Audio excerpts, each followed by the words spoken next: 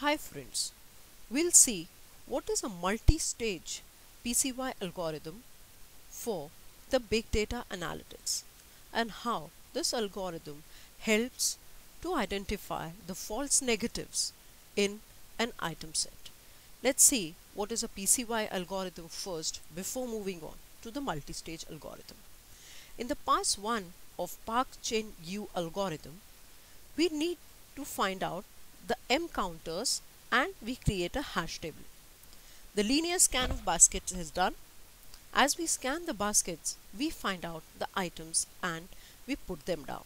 Now, from a given item table transaction ID, we have found out these pairs and we scan these baskets and find out how many increment counters for each item in the basket is there.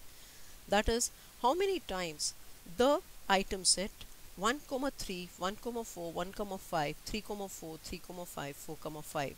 That is, these pairs are existing in the item set.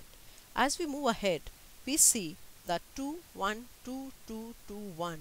This is the number of times the counters of an increment is happening in the basket. So what happens next? We increment the hash table counter for each pair in the basket. We mark them as a frequent item sets and we count with the support system. If they're less than my support, we remove them. And in the end, we summarize the hash table. Here, if you see, the minimum support is given as 2. And after the minimum support is given as 2, we find out for each item set what is the support system, and it is listed over here. As we see that minimum support given is 2, so all the support systems are considered. These are the transaction IDs, and with each transaction, the available item sets that happening in the each transaction. The buckets and the counts are found out for the pass 2. Now, this is a multi-stage PCY, as PCY works only for 2 passes.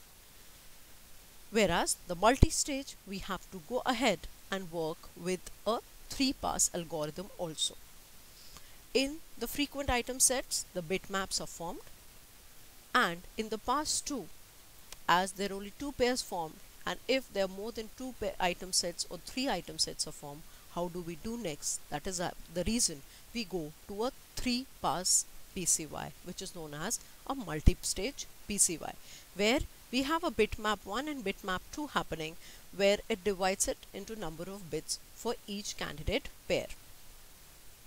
Problem is, false positive from the hashings have to be considered and removed. Multiple rounds of hashing needs to be done. After pass 1, get list of the qualified players. Now what do we mean by qualified players is, if the support is less than the given support, then the less support item sets have to be rejected, and the ones which have similar support, that is support is equal to 2 or more, have to be qualified or accepted.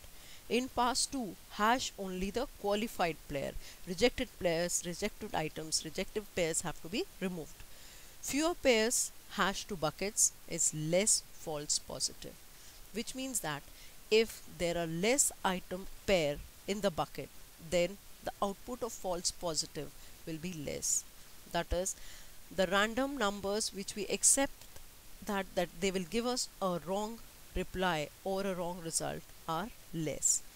So buckets with count greater than S, they are existing in the bucket, but no such pair has a count or a support greater than S, that results to a false positive, as we ignore or we reject that in pass 2.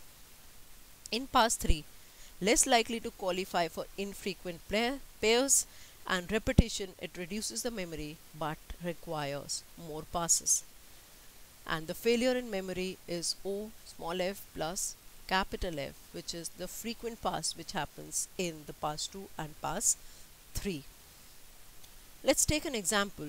If my items are A, B, C, D and E, and the number of transactions are 8 and support given to us is 3.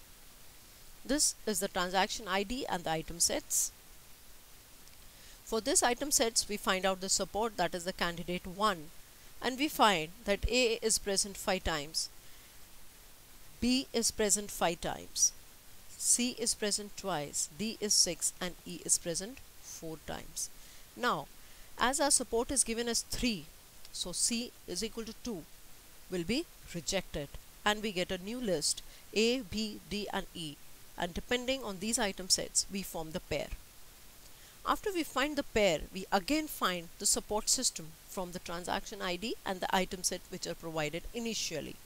So we get the support. If you see, AB has a support of 2, AE has a support of 2 and DE has a support of 2, as these three support systems have the less number than the support given to us, which is 3. So these 3 will be rejected, and the L2 which will be formed from the second candidature will be 4, 4 and 3. Now we go to find out the third candidate, as it is a multi-stage. So this leads us to the third pass of our algorithm. From the above given pair of L2, that is AD, BD and BE, we find out the pairs as ABD, ABDE and BDE. From the given initial transaction ID table, we find the support. As we see, the support is 2, 1 and 2.